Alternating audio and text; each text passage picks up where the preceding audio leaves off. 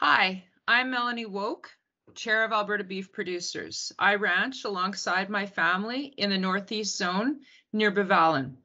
I am also a large animal veterinarian with a cow-calf focus. If you haven't already done so, please take some time to have a look through the Alberta Beef Producers 2021 annual report.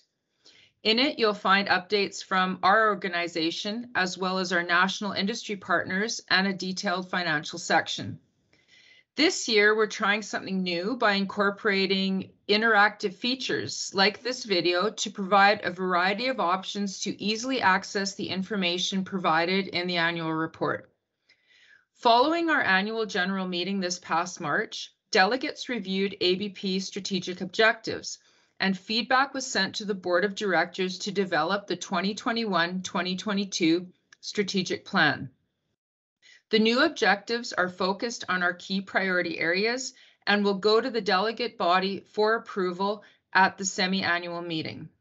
Significant discussion has taken place at the delegate and board level relating to ABP's direction and financial situation. With the high refund rate, we've had to make some tough decisions about the future of ABP. Because of the amount producers have requested in refunds, budget cuts were substantial. Funding cuts were made to some external industry organizations, including the Simpson Center, Cows and Fish, Alberta Farm Animal Care, and AgSafe Alberta. These were extremely difficult decisions to make, as these groups are leaders in the improvement of our industry. As chair, my goal is for producers to recognize what ABP does on behalf of Alberta's beef industry and to see a direct connection from checkoff dollars to solutions that support Alberta's beef producers. Our work to support producers through this drought and secure financial aid is a fundamental example of what ABP does for you, the Alberta producer.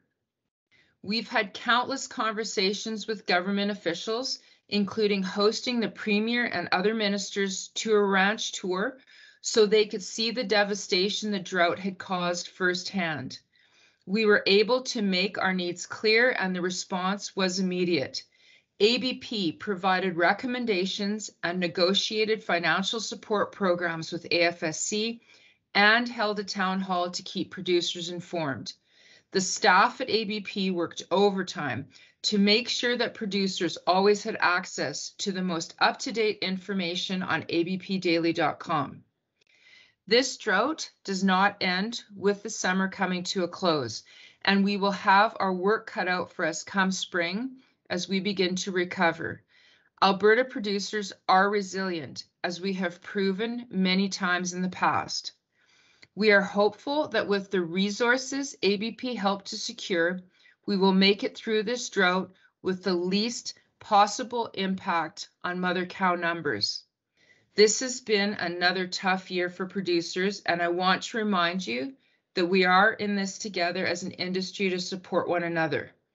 Remember to keep up to date on what ABP is doing for you through abpdaily.com and the ABP app.